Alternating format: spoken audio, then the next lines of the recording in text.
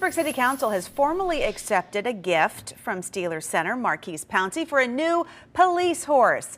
Pouncey offered $7,500 for the purchase of a 7-year-old Percheron. It's a breed of large draft horses.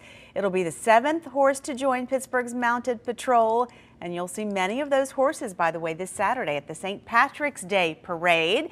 If you can't make it downtown on Saturday, don't worry. WTAE is the official live stream partner of the St. Patrick's Day Parade.